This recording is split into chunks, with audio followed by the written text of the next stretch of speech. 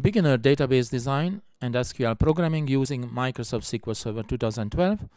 I am Kalman Toth. This is my new book.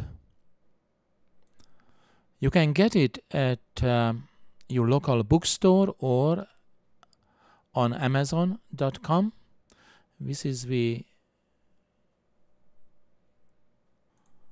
ISBN number for the book, the easiest way to locate it on Amazon, or you can just type in my name. It is also available on Kindle. Well, in SQL Server 2012 there is a brand new function called PARSE. It took a while, but made it from Visual Basic and from other .NET languages. It's very flexible. Whatever it's able to recognize, for example, as date, is going to convert. Now, it's not converting the very first one because there is no match with Monday. On the other hand, if we change it to Sun for Sunday, it's going to convert it. We can also use it for currencies. So this is US currency, dollar. It's parsing it okay. And this is also US currency.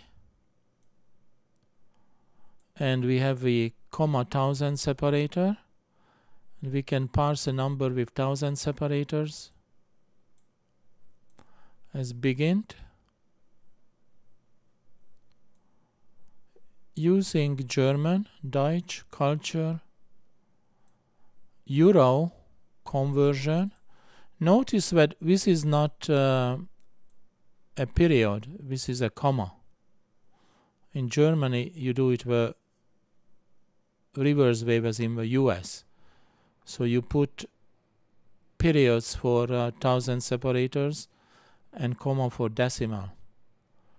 So this is going to fail. On the other hand, the last one is going to succeed. And this was a successful conversion.